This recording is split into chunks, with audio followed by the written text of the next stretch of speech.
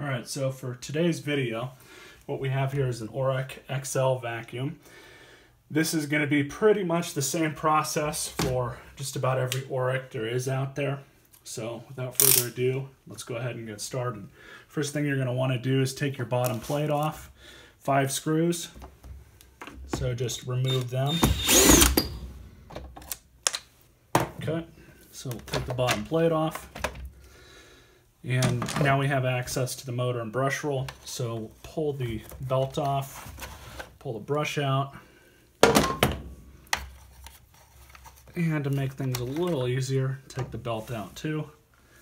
So now you have access to the motor and all the wiring. So you have a few different wires going to a couple different points on the motor.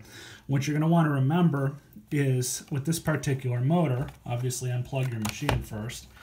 But with this particular motor, this model has headlights. So you're going to have these wires here that are added onto it. Now, if your vacuum doesn't have headlights, you don't need to worry about that. It's really just kind of the same thing. So you're going to remove that power wire. And you might need to assist it a little bit. There's that. And we also have another ground wire below. Pull that out, and then another down below. You also have another set of 2 wires. So you have a total on this particular machine 4 different connections on the motor that you're going to have to remove. So motor is now disconnected. Next part is the fan chamber, the intake, and that will just come out. That screw removed. Now you take these other 2 screws out.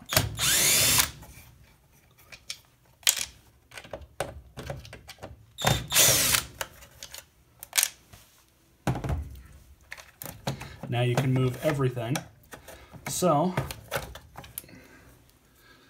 remove the intake. And now you have access to the fan, which in order to remove this, might seem a little tricky at first, but it's reverse threaded. So what you're going to have to do is tighten this nut, basically, take it clockwise.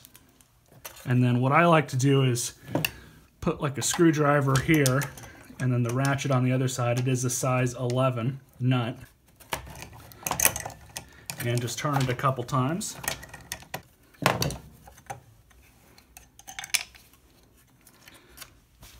So now with that off, go ahead and pull your motor out. Now, being that this motor is slightly newer, it's a little bit different design, but largely speaking, it is the same thing. So the only difference is the contacts on the motor are in a different spot than they were on the old motor. So let's go ahead and finish this job up. We have the new used fan chamber. Make sure we get these extra parts out of the way here. Move that.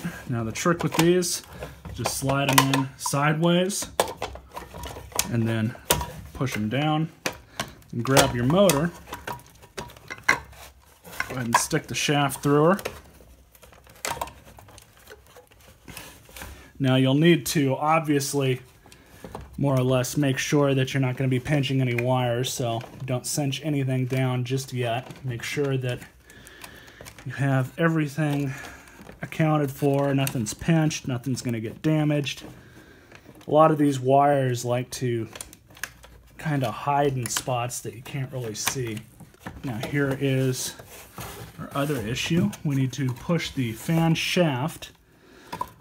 Don't forget that felt washer that's supposed to go on there, but you just push the fan up against the motor shaft. Star washer or lock washer. And then your retaining nut. Don't forget, everything's reversed on it, so counterclockwise, you're actually tightening it like you should be. These felt washers should be replaced. I don't have another one to put on it, so I'll change that out at a later date. They're cheap. I just forgot to buy one. And now to more or less finish the job, small screw goes in the intake. Throw that all the way down to the 1 clutch setting.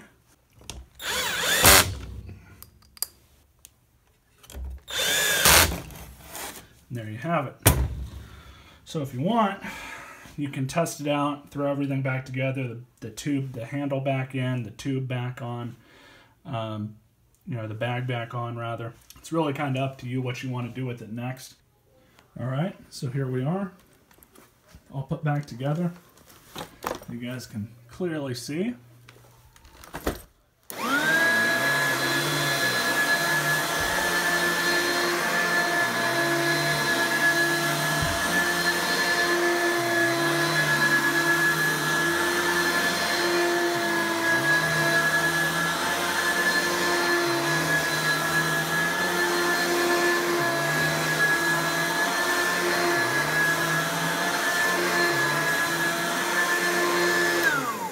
Not too bad.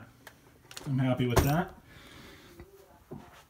Hope you guys enjoyed this video. Stay tuned for more vac videos. You all stay classy.